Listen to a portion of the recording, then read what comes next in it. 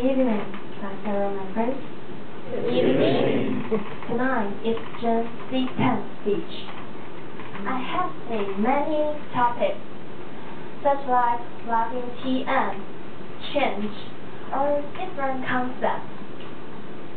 But tonight, I want to bring you to another word. My topic is death.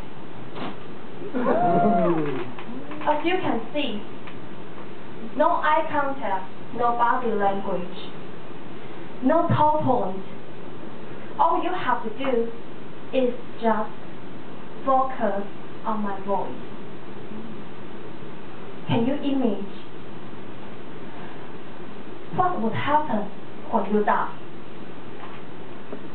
No light, no breath, no sunshine, no future, just dark. Can you imagine how suffer would be of your parents, the people sitting around you, your father, your mother cannot see you anymore? Jane is thinking about, is there some way to leave their suffer after I die? After Jane saw P.S. I love you, I decide I want to leave something after I die. I pray for God could give me to tell me when I will die and give me some time to leave something. If I would die, I want to write down some letters, hand over to my best friend, and ask her to send it to my parents. There are several letters to my parents. The first letter: Dear parents, today I have passed the final moment of my life. I know you will be sorry tonight, but don't cry. I'm still your daughter, no matter I'm a living or dead. The fact that I love you cannot be changed anymore. Dear daughter. The second letter. Hey Mom, are you surprised to receive this letter? I just want to tell you, Happy Mother's Day. I know you are very happy now, but you have to notice that don't eat too much cake because you are fat enough. So, and take care of yourself. The third letter. Dear Father, today is my birthday. I want to eat fried chicken, pizza, and the Coca-Cola. But don't prepare too much.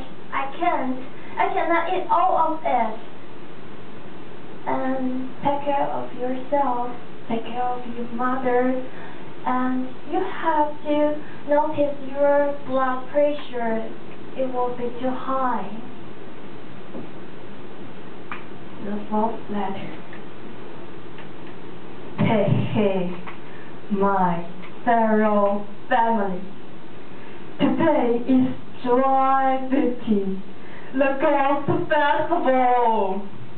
Don't lock the door tonight. Don't lock the window tonight. I will beg to see you. And my little boy and my little brother, don't be scared. I'm your sister. And now I am back. The fifth letter. My dear, dear family.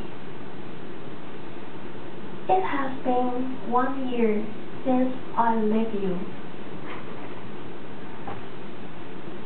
And I hope you can set your own life.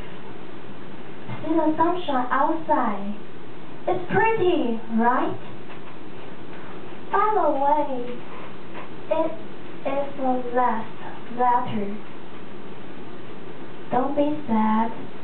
Without the letters, you can go ahead. Wipe all the tears away.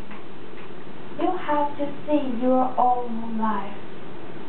And I was still missing you without the letter. I was still loving you.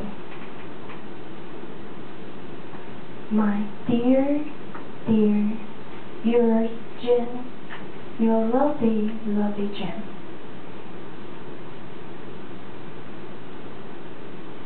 Now, I want to bring you back to this world. Now, we are alive.